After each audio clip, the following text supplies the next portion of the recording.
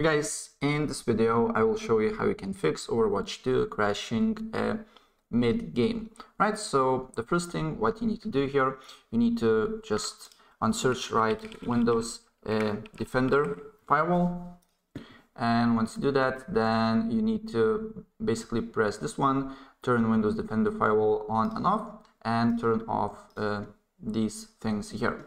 And after you've done this, press OK.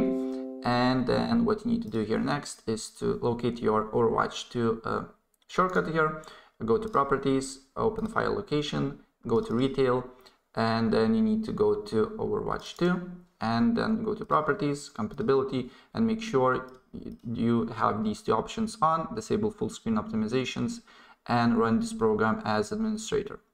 Right, press Apply, OK, and then go to your computer here, and then go to local disk C, Windows, System32, as you can see here where it is, and then you need to basically find this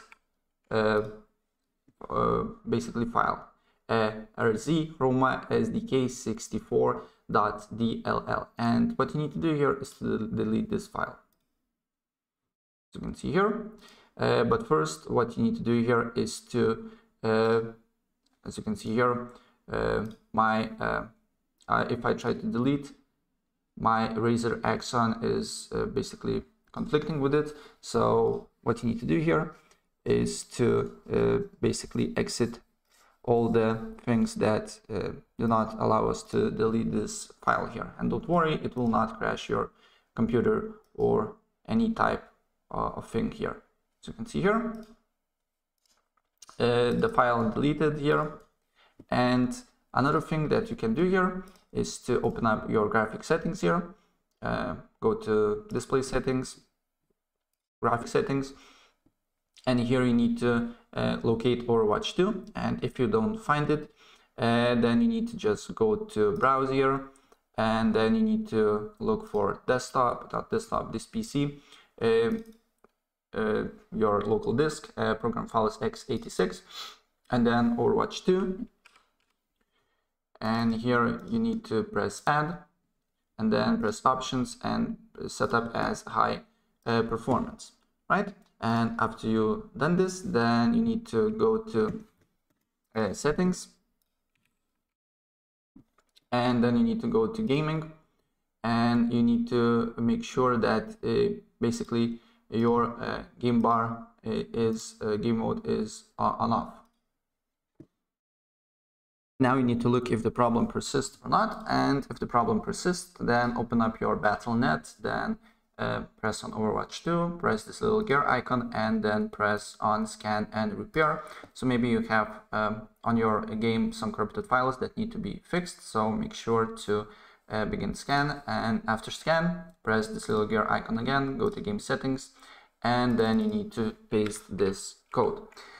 Two little minuses here, tank, and then this little thing, worker thread count 2 minus the 3D 11 minus 2 threads here.